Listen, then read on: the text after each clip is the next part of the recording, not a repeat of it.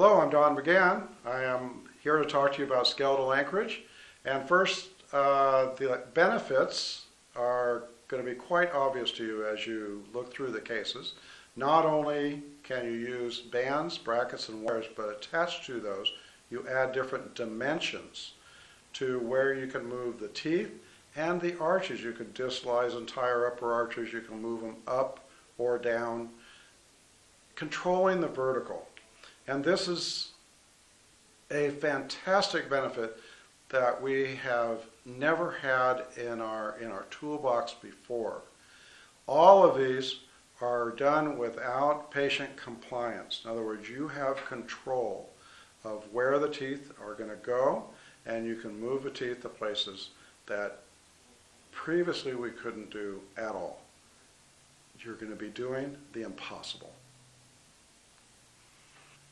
In class, in seminar 9 and 10, we're going to be doing exercises that are going to show you just how easy it is for you to learn skeletal anchorage. Provide the services yourself, or you could refer to a surgeon for those cases that you don't want to do. So, to help you on that, we have a skull that you will be having, and on that session 3, you'll be putting brackets on there. When we get to 9 and 10, you have several locations where we're going to have you place bone plates. You would have coils extended from that bone plate, which is supporting the force that can apply forces to the teeth that previously was impossible. For instance, this one, the piriform rim. You can now apply a force going straight up on the anterior teeth, correcting gingival display even on adult patients or for a mechanical advantage in deep bite cases. This will be the number 2 one that you use after you know all of these locations. Then we got the zygomatic buttress. This is the number 1 location because in orthodontics, bands, brackets, and wires, you can't pull up and back. It just doesn't happen. So now you've got control that you have never been able to do before. The services that you can offer with just a few little screws and bone plates and coils becomes worth to them 2-3 times what the orthodontic fee would be. So who's going to learn this?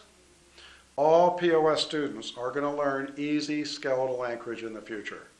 Each one of you, in order to do the skull like I described, and in your practice, you need to have a skeletal anchorage kit. This kit has been specifically made for you so that you can do this easily and effectively. We have a screwdriver. The block is where you store all your screws, and that's where you pick up your screws. You have to learn the materials, learn how they're used, feel how they're used, and the skull's actually quite similar to the patient itself. Look at the anatomy. Make sure you know where you're placing these and where the bone is, where the screws are supposed to be hooked into, where the coils are supposed to be, and how much force. You have to feel all these things, and then you can go do it on a patient. Today it is predictable.